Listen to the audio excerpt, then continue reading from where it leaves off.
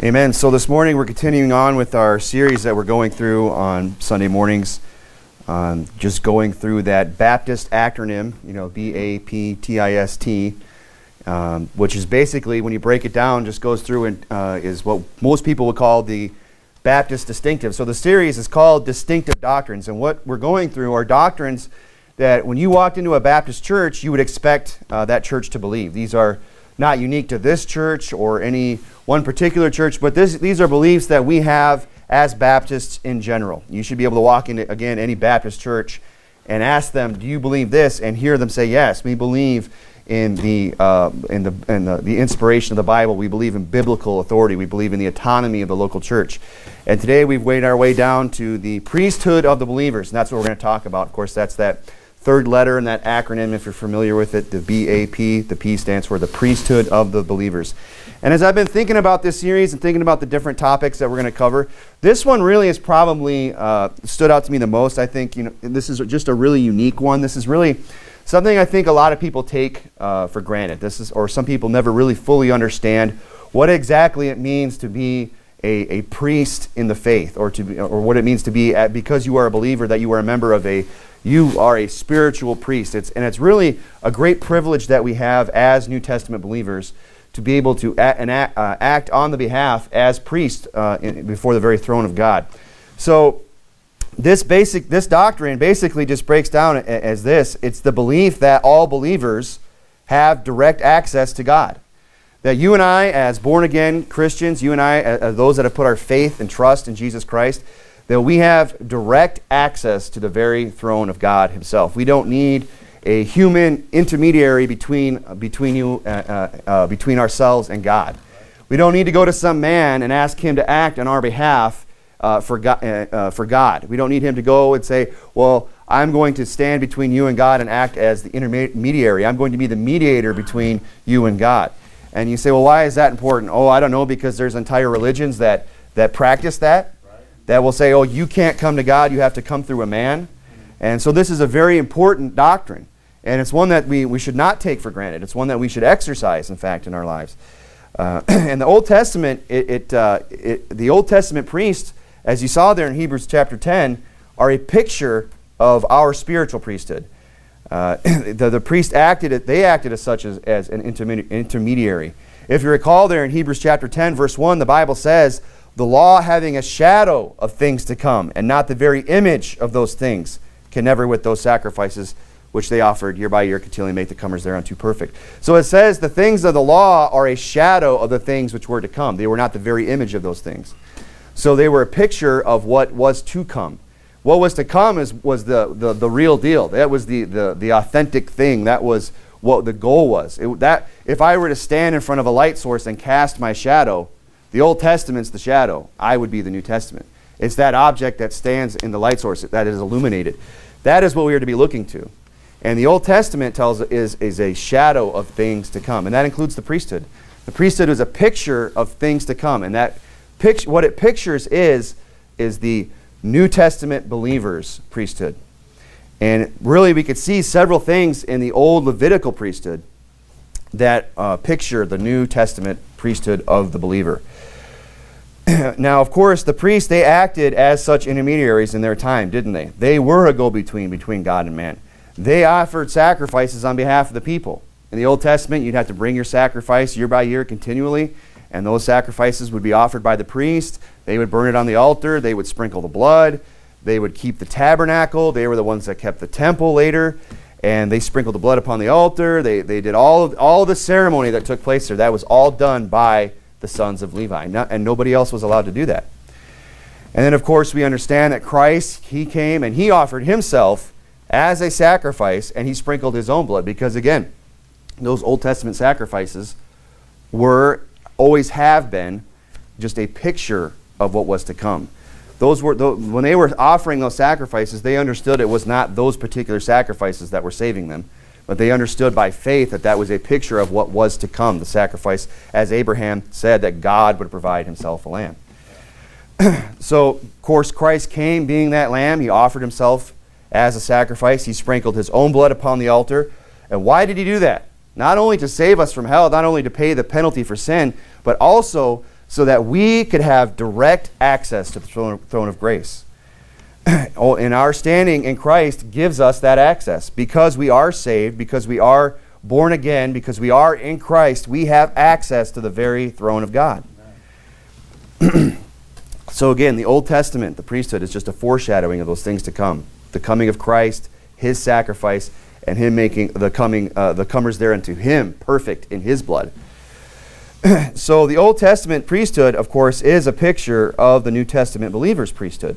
And there's a lot of different things that we can look at about the Old Testament priesthood, which is what I'd like to do to begin with. And if you would turn over to Leviticus chapter 21, we'll start to see some things about the Old Testament priesthood that are a picture of the New Testament believer's priesthood, and that they should be an encouragement to us, and they should be a reminder to us about the priesthood that we have in Christ. Of course, there in Leviticus chapter 21, verse 17, the Bible says, "Speak unto Aaron, saying, Whosoever he be of thy seed in their generation, that hath any blemish, let him not approach to the offer of the bread of God." Verse 18, "For whatsoever man he be that hath a blemish, he shall not approach, a blind man, or a lame, or he that had a flat nose, or any superfluous, or any man that is broken-footed, or broken-handed, or crook-backed, or a dwarf, or that a blemish in his eye, or be scurvy, or scabbed, or hath his stones broken. No man that hath a blemish of the seed of Aaron, the priest, shall come nigh unto the offerings of the Lord made by fire. He hath a blemish. He shall not come nigh to the bread of his God. He shall eat the bread of his God, both of the most holy and of the holy. Only he shall not go in unto the veil, nor come nigh unto the altar, because he hath a blemish, that he profane not my sanctuaries, for I, the Lord, do sanctify him." So the Lord, of course, here is telling them that, look, if there's, the priesthood was reserved to the sons of Levi. They're the only tribe that was allowed to minister in the tabernacle, to offer the sacrifices. But if there were any one of those men that had any kind of a blemish, we read that there, any one of these things that the Bible lists, he was not allowed to come near unto the altar. He was not allowed to go into the most holy place. He was not going to be a high priest. He was not going to offer the sacrifices of his God. And why is it? Because he has a blemish. And that's a picture of us today. Not that we have a blemish, but that we do not have a blemish. We had a blemish. When we were lost in sin, when we were unsaved, we were blemished. We were all of these things, not physically, but spiritually. We had the stain of sin upon us. And we were all of these things. But now we are sanctified in Christ. The Bible says in Ephesians 5, I'll read to you, "Husband, love your wives, even as Christ also loved the church, and gave himself for it, that he might sanctify and cleanse it with the washing of water by the word, that he might present to himself a glorious church, not having spot or wrinkle or any such thing." So in Christ, we are presented to God perfect, faultless. We do not have a blemish in Christ. And that is what the Old Testament is. You say, why was God just picking on these poor disfigured people? Just because God's up there just like some maniacal, like a kid with a magnifying glass roasting ants, and he's just picking on people? No, there's a picture here. There's something that we should look to these things in Scripture and try to understand. That if we have a blemish, we cannot approach unto God. And here's the thing, all have sinned and come short of the glory of God. And that's why we need Christ to come and to cleanse us and to sanctify us. Why? So that he can present us before God's throne without a blemish. Not only did the Old Testament priests, could they not have a blemish, they also had to have proof of their genealogy. If you would turn over to Ezra chapter 2. Ezra chapter 2. Again, the Old Testament priesthood is a picture of the New Testament believer's priesthood. We see, first of all, it's a picture in the fact that they had to be without blemish, just as we must be without blemish today and are made without blemish in Christ. Not only that, but they had to have a proof of their genealogy. They had to be able to tell you what their lineage was. They had to have their family tree in order. They had to go and do 23andMe and present the results to you, right?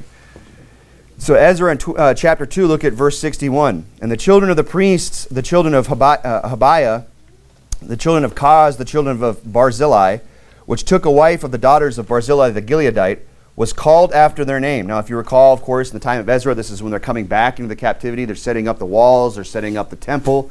They're starting to get the priesthood in order. And the children of the priests, of the children of Habiah, the children of Kaz, the children of Barzillai, which took a wife of the daughters of Barzillai the Gileadite, was called after their name. So they're taking a roll call. These sought their register among those that were reckoned by genealogy. So they're looking for their records to prove that they are the sons of Levi. But they found not, therefore. They said, well, we can't find our records.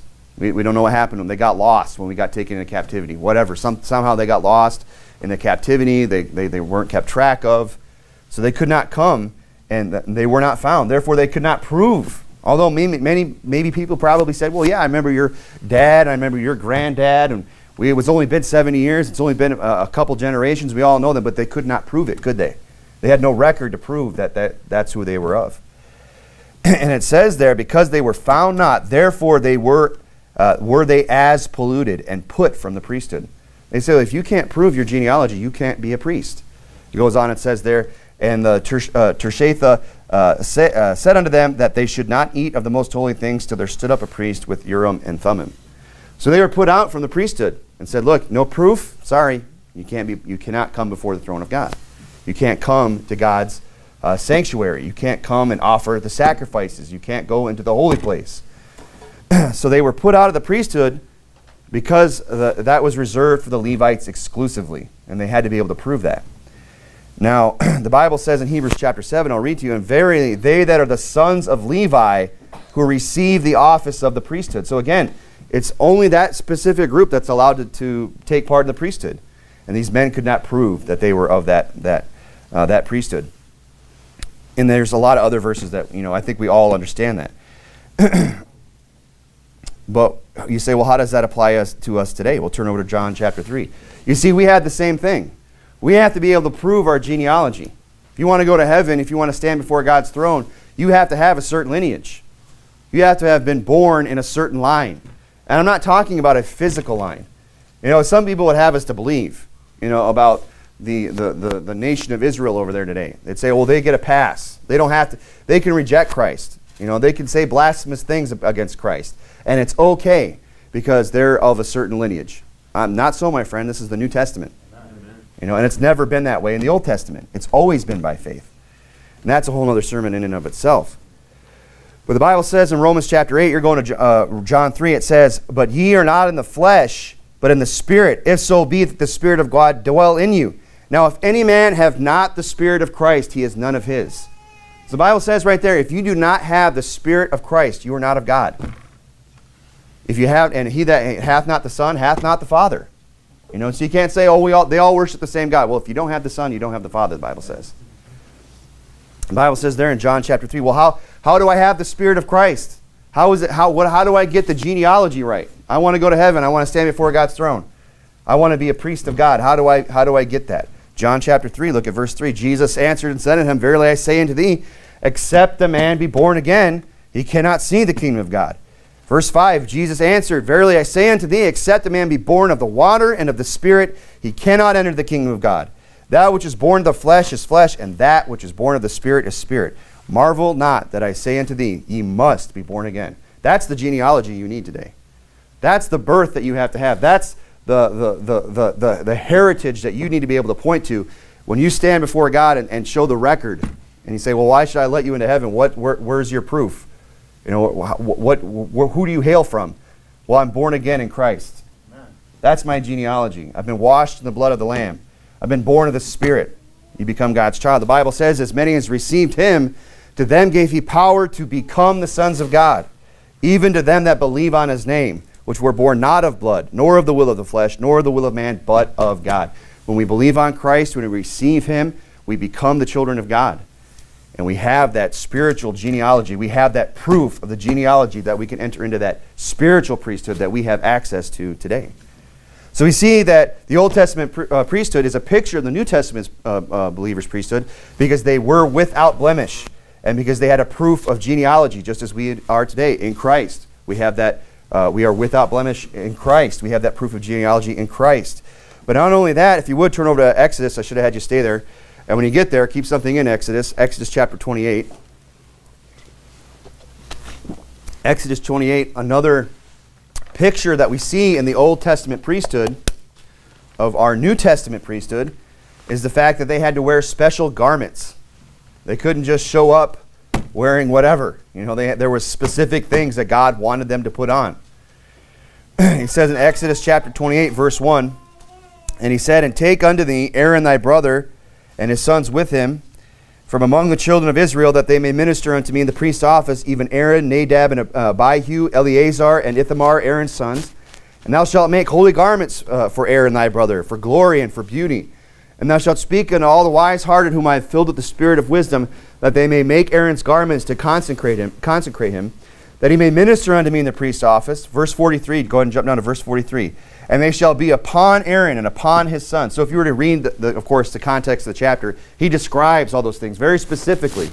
The color, the manner in which they were to be made, and how they were to be worn. And tells them everything they were to put on, these special garments that they were to wear as priests of God. And it says in verse 43, and they shall be upon Aaron and upon his sons when they come into the tabernacle of the congregation, or when they come near unto the altar to minister in the holy place, that they bear not iniquity and die. It shall be a statute forever unto them and his seed after him. So he's saying, look, he wasn't just putting these clothes on them just so that they could look pretty. You know, because he just wanted them to look a certain way. He put the clothes on him, so why? These garments were there so they would not bear iniquity and die. He said they're going to put these on and it's going to sanctify them. It's going to show me that they're wearing the garments that only they're allowed to wear. And it was so that they would not bear their iniquity and die. So you say, well, how does that apply to us today? Well, if we recall the parable that Jesus Christ gave in Matthew chapter 22, about going the king that prepared a wedding, and wanted to invite those that were bidden would not come. And of course, then he goes out and he sends out others into the highways and byways and the hedges, and it compels them to come to his house, that his house may be full to the wedding there. And it says that when the king came in to see the guest, he saw there a man which had not on a wedding garment. Right? So that guy in this parable, he was supposed to have a special garment on. And he saith unto him, friend. So he even calls him friend. So it wasn't that God disliked this guy. He says, friend, how camest thou in hither not having a wedding garment? And he was speechless. He didn't know what to say. He got caught. You know, he shows up. Everybody else has got the wedding garments on. He's just kind of standing out like a sore thumb. And then he gets called on the carpet. And I've had this happen personally. You know, I remember going to a wedding one time and just thinking, well, you know, I could dress down a little bit. I think I just, you know, no tie, blue jeans and sneakers. And I show up and I realize real quick, everybody else is in their, you know, suit and tie. Everyone's looking nice and sharp. And that's how you realize real quick how important it is to dress up a little bit for a wedding. And of course, the pastor comes over and he said these words to me. Friend, how camest thou hither not having a wedding garment? And I had the same reaction. Speechless, right? But he's showing us here that, you know, we have to have this special garment on to be part of that feast, to come before God's throne. And of course he says in verse 13, then said the king unto the servants, bind him hand and foot and take him away and cast him out into outer darkness. There shall be weeping and gnashing of teeth. And again, he called him friend, and it wasn't because he says, this guy's not good enough. This guy isn't up to my standards. The guy just didn't have the right garment on. He could have been a terrible, lousy person. He could have been the worst person in society and still been allowed if he just had on the garment. So it's not about how good, again, showing us it's not good about how good we are to go to heaven. It's about whether or not we've got the garment on, right? And that, you know, we as New Testament believers, we wear a spiritual garment today. Of course, we can't see that. You know, sorry, Mormons. You know, you can take off magic underwear. That's not what it's referring to. They wear magic underwear, by the way. I've had one come to the door wearing it.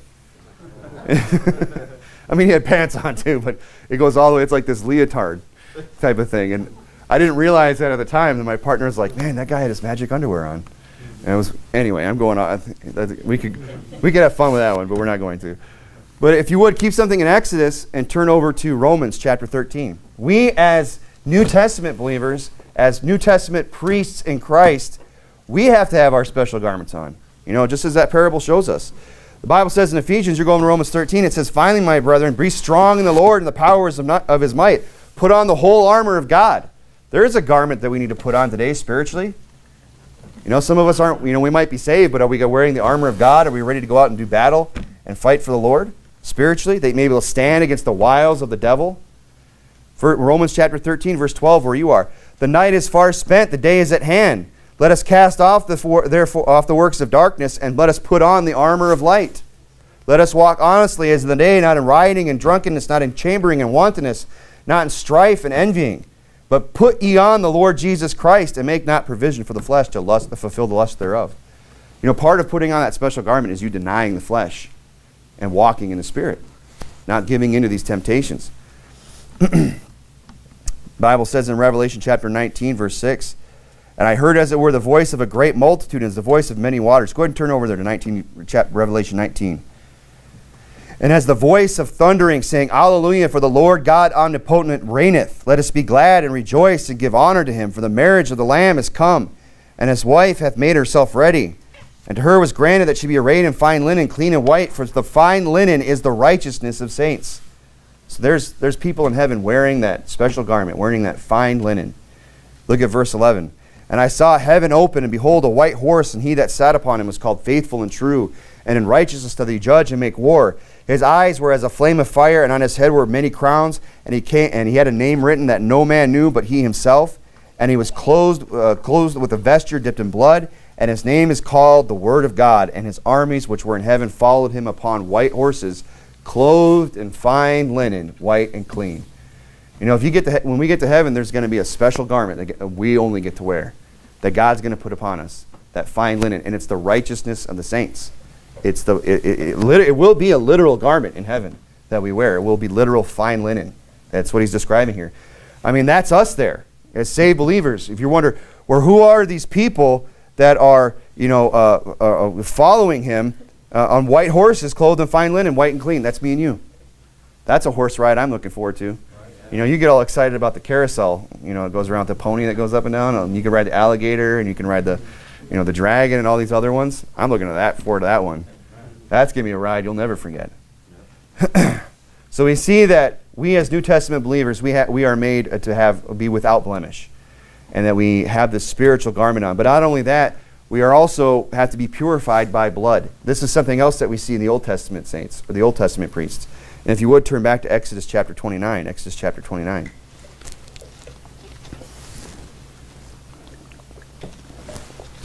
We should never read the Old Testament and think, well, what was the point of all this? Or think it's just old news, it doesn't apply today. Everything in there is a picture of something to come. And I was talking to a gentleman just recently about all the different, just the amount of symbology that's in the Old Testament. The amount of things you could just read over and over again, how deep it goes, all the different things you can see that are a representation of Christ and a representation of the church and things to come. It's very deep. And, Exodus 29, verse 19 shows us that we have to be purified by blood just as they were back then. It says in Exodus 29, verse 19, and thou shalt take the other ram, and Aaron and his sons, shall put their hands upon the head of the ram. Then shalt thou kill the ram, and take of his blood, and put it on the tip of the right ear of Aaron, and upon the right tip of the ear of his sons, and upon the right of the thumb of their right hand, and upon the great toe of their right foot, and sprinkle the blood upon the altar round about. And thou shalt take of the blood that is upon the altar and the anointing oil, and sprinkle it upon Aaron, and upon his garments, and upon his sons, and upon the garments of his sons with him.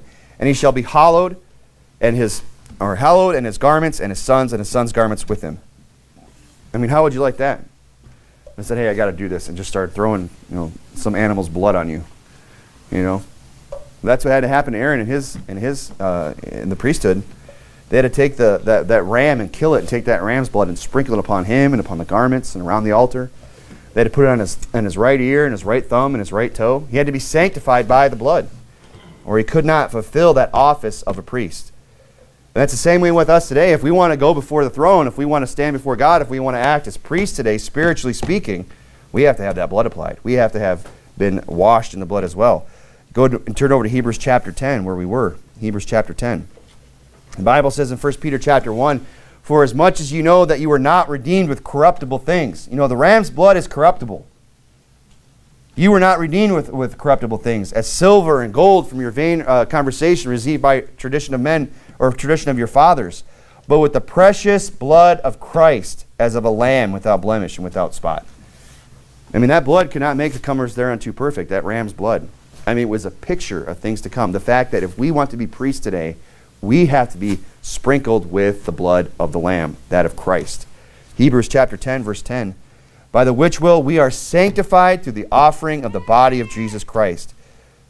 Go down to verse 29. Of how much sore punishment shall ye suppose ye shall be thought worthy, who hath trodden under the foot of the Son of God, and hath counted the blood of the covenant wherewith he was sanctified an unholy thing, and hath done despite unto the Spirit of grace. So what are we sanctified by? The blood of the covenant. And whose blood is that? The blood of Jesus Christ, through his sacrifice, through his offering.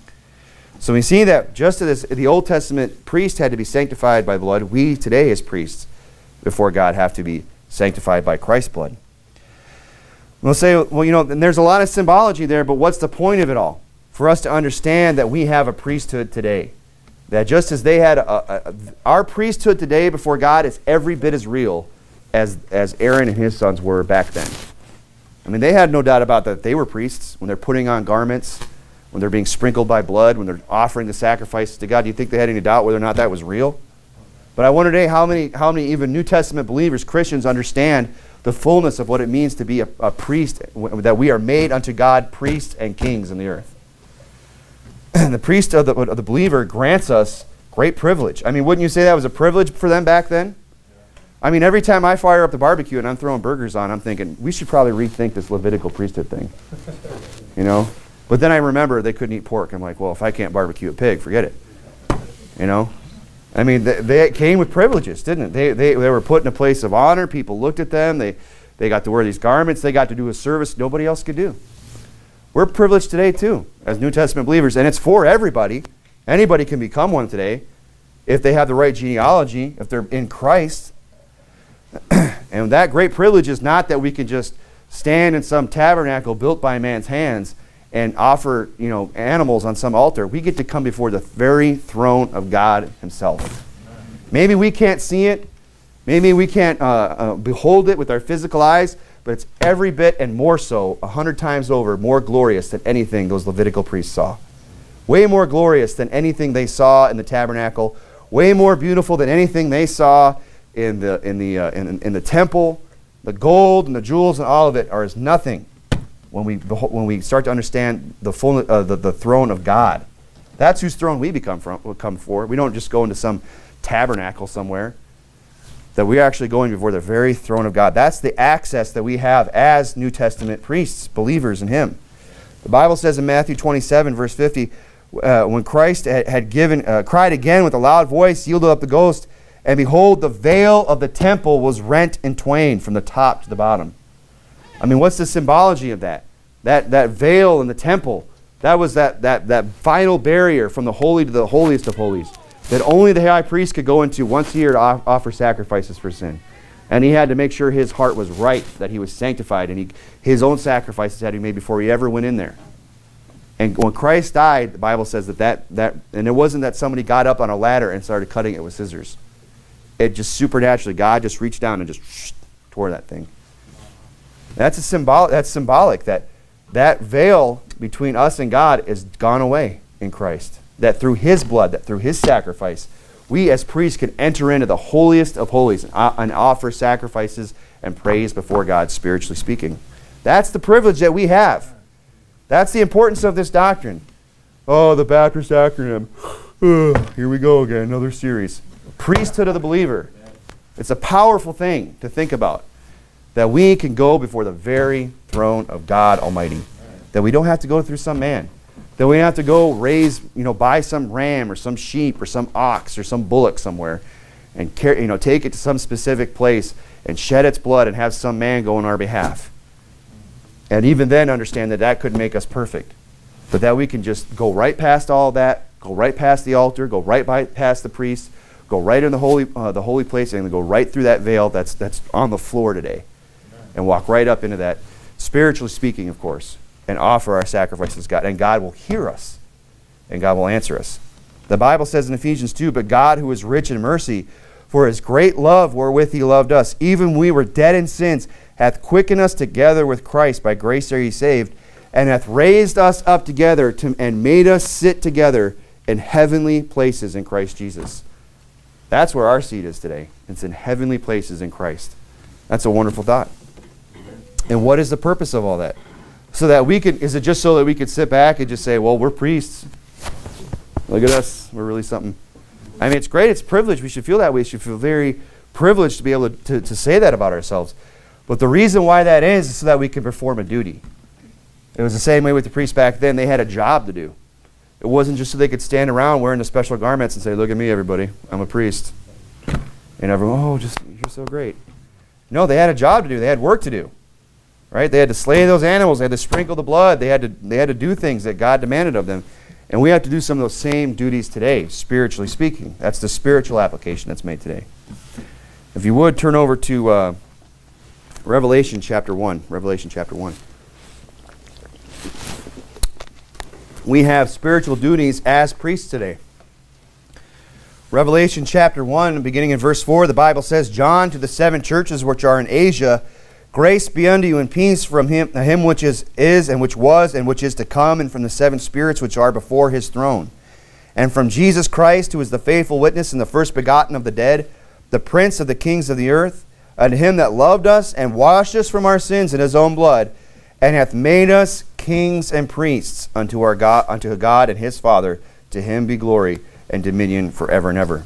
When you got saved, friend, when you got washed in that blood, when your sins were washed away in the blood of Christ, that's not all that happened, is that your sins were forgiven. That you were made a king and you were made a priest unto God, his Father, and our Father. So that's what we have to do today. We have to act as priests, spiritually speaking. And what does priests do? They offer sacrifices. And our job today, as New Testament believers, as New Testament priests in Christ, is to offer spiritual sacrifices.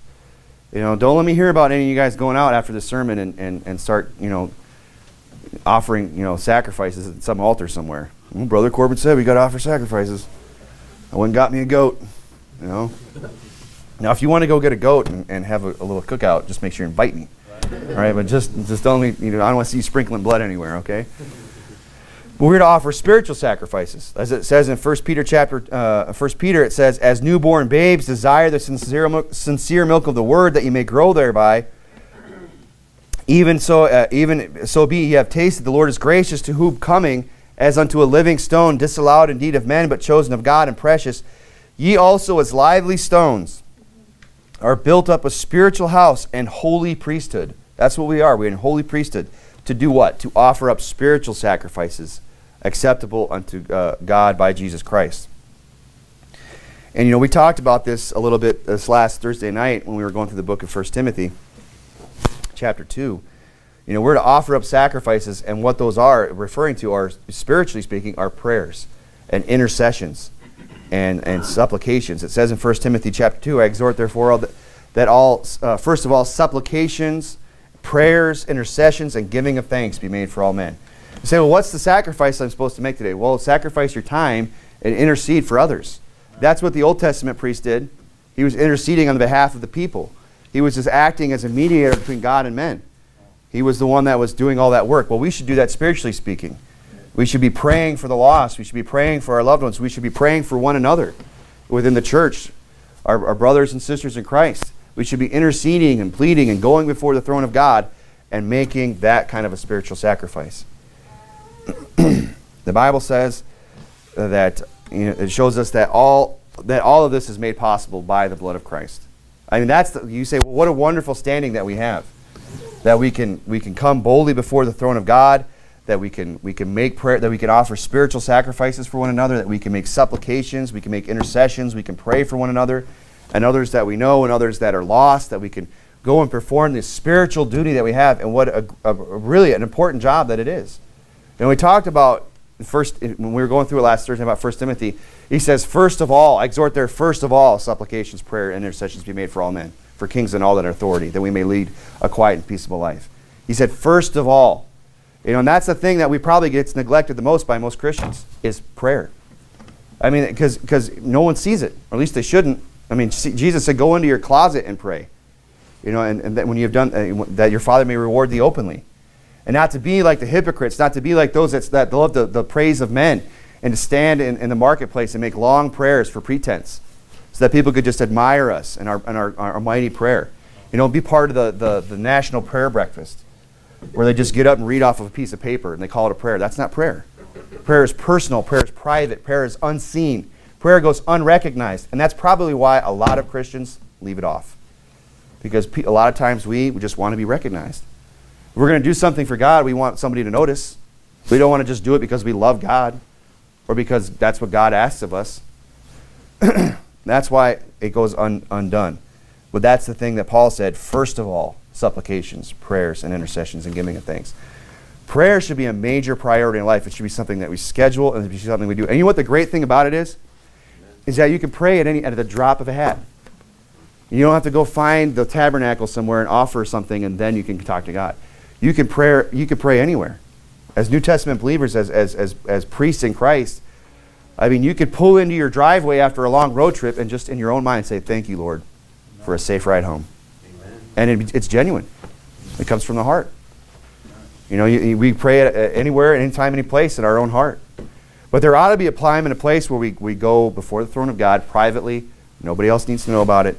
And there we make spiritual sacrifices on the behalf of other people as priests before God. That's the privilege that we have, and it's all made possible by the blood of Christ. If you would, turn over to Hebrews chapter 4.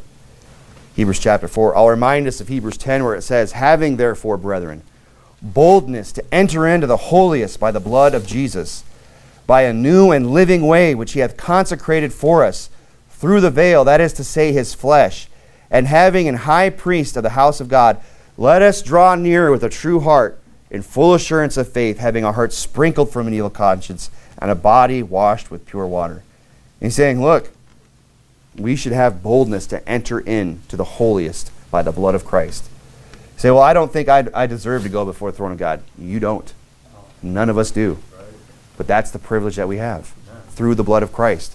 That we can go through his blood, through that veil, through his flesh, and make our petitions known unto God. The question is, are we taking advantage of our position as priests? So that's a beautiful thing to think about. Wow, it's so inspiring. I never thought about it that way, that we're priests unto God. Well, we are, but here's the question. Are you taking advantage of it? Are you doing something with it? Or is the prayer closet empty day in and day out? Or do prayers go unsaid? Are we coming to our high priest in heaven?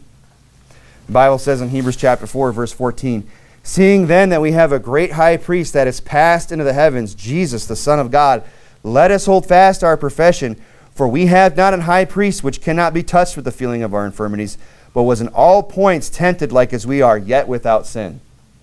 You know, there's nothing you can bring before God that he doesn't know about, that he's not familiar with, because he came and lived among us. He was tempted in all points like as we are. You know, I'd tell God, I'd go pray and tell God about this. I'd go and intercede, or I'd go make a supplication. But you know, I don't think he'd understand. But here's the thing, he would understand. Maybe it says he was tempted in all points as we are, yet without sin. There's no temptation there you're going to feel that Christ himself didn't feel. Look, being tempted by sin is not sin. Right? It's when we give into that sin. When a man is tempted, he's drawn away of his own lust. When he's enticed, and when sin hath conceived, then it bring forth death. It's not just being tempted, oh, I'm in sin. You know, that's your flesh. That's your infirmity of your flesh. It's the devil. It's when we give into that. He was tempted in all points, like as we are, yet without sin. He was tempted, but did he ever give into it? Never, not one time. So when we go before the throne of God, when we have a burden, when we have a need, whether it's with sin, whether it's with we need something from God, whatever it is, there's nothing that you can say to him that he doesn't know about and understand. He can feel, you know, it says there that he can feel our infirmities. He can be touched with the feeling of our infirmities. You have some burden for somebody or some situation. He can feel that. He knows what that's like to have family members that reject Christ. He knows what that's like to be despised and rejected of men. He knows what that's like. And he says he was in all points tempted like as we are, yet without sin. Let us therefore come boldly under the throne of grace, that we may obtain mercy and find grace and help to help in time of need. I love how it just keeps using that same word over and again. Boldness. Therefore, brethren, having therefore, brethren, boldness to enter in the holiest by the blood of Christ. Let us come boldly under the throne of grace. He's saying, don't come timidly. Don't come in there like, oh, I know I don't deserve to be here, Lord, but I just got these few things I'd like to ask of you. You know, like a little kid who wants to get something from dad, but is afraid to just come out and say it. You know, hey, Dad, you think later maybe, you know. What? He's saying, come boldly. Lord, I need you. Supplications, what is that? That's crying, that's begging. Dear God, help me. I'm crying out to God. I have this need, I have this burden, I have this loved one. Whatever it is, come boldly with that. Why? Because you're a priest in Christ. You're made nigh by the blood of Christ. That's the privilege that you have in Christ, to come boldly before His throne. And we leave that off so often, don't we? We leave that undone. You know, that, like the song says, what a friend we have in Jesus. All our sins and grief to bear. What a privilege it is to carry everything to God in prayer.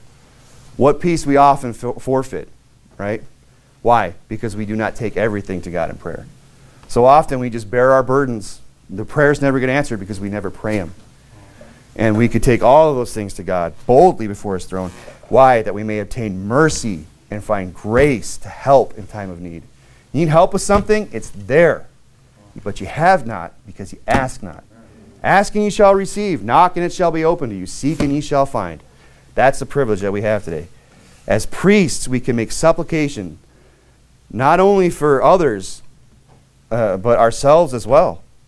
We can come to a high priest with our needs and make all of all our needs known before God, before His throne, boldly. But are we? We should be. Let's go ahead and pray.